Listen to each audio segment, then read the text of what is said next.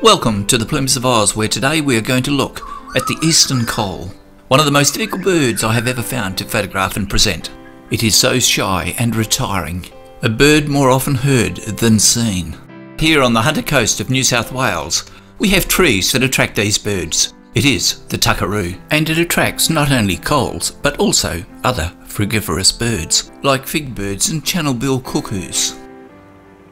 Koels are cuculids. They lay their eggs in other birds' nests. Koels found in Australia, coming here to breed, come from Papua New Guinea and Indonesia. They have all flown over the Torres Strait.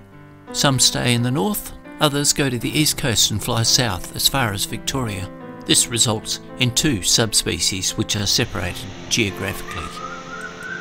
Hear that call? That's the call of a pair of koels. They are here on the Hunter Valley coastline of New South Wales. John Latham gave the first written description of the koel, but he was confused. He thought the male and the female were two distinct species of birds. In 1848, Gould corrected this. Today we find that the koel comes into urbanised areas. Here is a male on an antenna and a female on a house roof. The reason koels are coming into urban areas is twofold. Firstly, the principal host of the koel on the coast is the wattle bird, and the wattle bird numbers in urban areas have increased, for they do well on hybrid species like red gums and grevilleas. The second reason is fruit. Many people have small backyard fruit trees like tomatoes, and the koel is a frugivorous bird. Reading books of early ornithologists, it is found now that the koel has increased its southern migration from Papua New Guinea down into Victoria. In the 1900s, when Matthews wrote his book, The Birds of Australia, it was very rare to find them below Nowra. Today the migration goes much further south, even as far as Melbourne.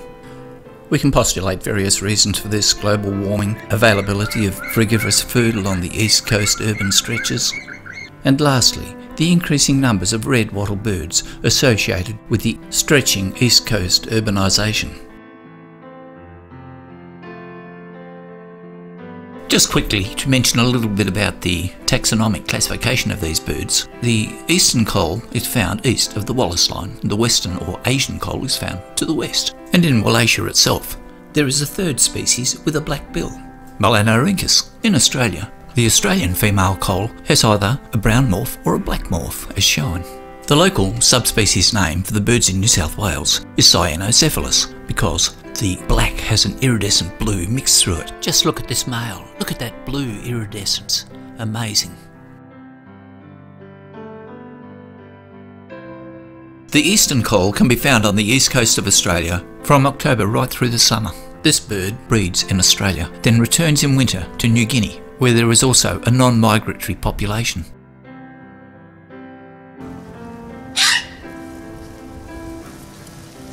Here on the coast, the red wattle bird appears to be the main host for this cuculid brood parasite. The male koel arriving before the female usually scouts around for nests, for they are brood parasites and depend on adoptive parents to raise their chicks from the eggs. When the female arrives, they will perch together in a tree and then let out a chorus of duet calls. On hearing this duet, the surrounding birds that are nesting go into a panic mode, knowing that the koel may lay eggs and use their nest as a brood incubator. So with the duet there is a lot of cacophony, but then the female slips away, and when they come up to investigate, they find the lonely male just calling, but a far more rapid call, as if to say, all eyes are on me, while the female drops her eggs in a brood nest.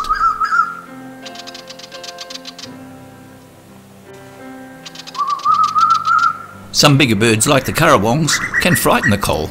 Did you see him move back into the tree? He wasn't concerned with the wagtail, but as soon as the currawong call came through, he hid.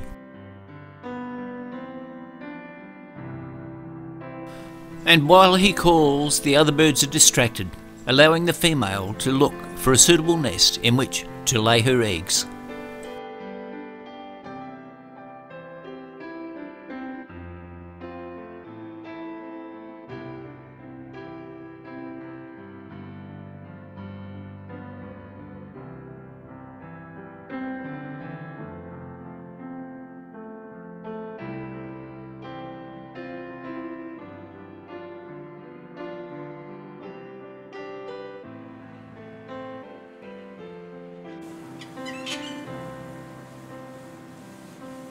The male has a favourite perch from which he calls, calling Koel, Koel, in the slow repetitive mode as she searches for a nest.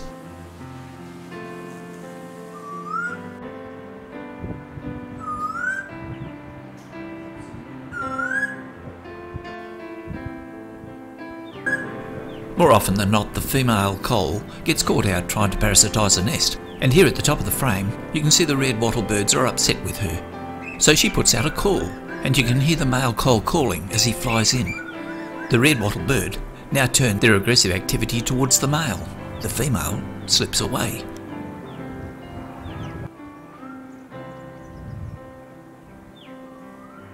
The Koel calling by himself as a lonely male does not seem to attract the attention as the duet call. Looking at the graph, you will see a rising crescendo with a slight increase in amplitude, duration and frequency of each call.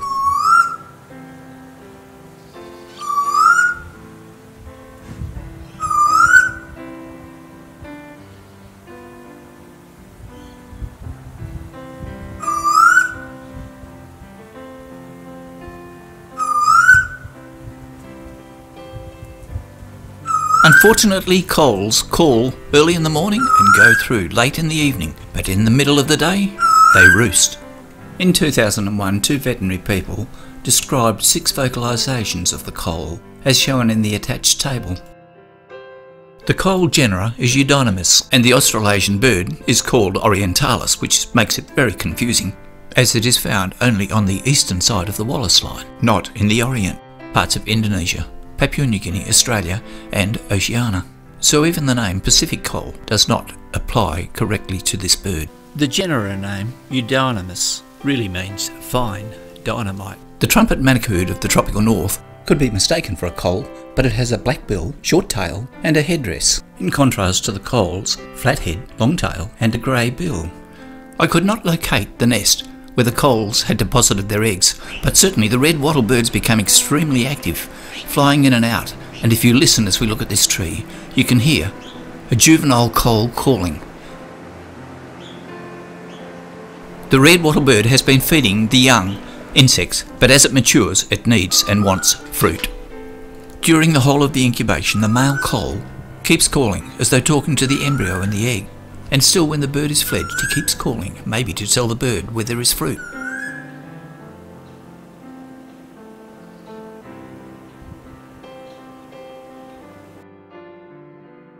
Summer, the fruit is getting a little bit dry now, but you can see that it's still plentiful, and at this point the young Koels are fledging, and this fairly nutritious fruit is what many of them will be eating. Here is a fledgling. We can't determine the sex at this stage, as male and female are identical.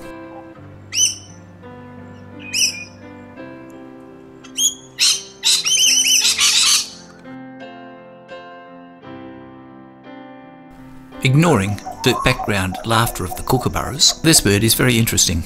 A young male Koel, but it still has rufous banding over the chest, suggesting it is immature. I never saw it at the beginning of the breeding season. Initially I thought it was a fledgling. However, most people who have studied these birds believe it takes 2 molts for it to develop the full male attributes. So this is a bird at least 1 year out of the nest and not a fledgling. But here is the fledgling, very much like a female, but a lot more rufous around the throat. The sexual dimorphic nature of Koels was a confusing picture in the early days. It was thought that the male and the female were indeed 2 separate species. The morphological change of a male Koel going from the pale colour to the black takes at least 2 molts or 2 years. Not quite as long as the satin bowerbird, which may take up to 6 years.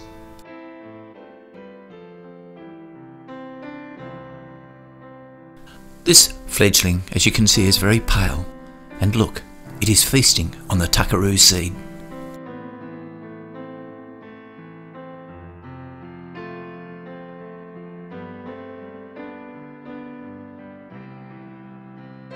The Koels are fledged, and the coastal tuckaroo trees have plenty of fruit, so now they will go on to their more frugivorous diet, and the red wattle birds won't have to harvest so many insects and can go back to being honey eaters. Just a quick word on the call of these birds. They call Koel, and the female more key, and some people believe this is how the bird got its name. But in fact the term Koel comes from Sanskrit. It really means echo, and is very appropriate for the repetitive nature of the call of this bird.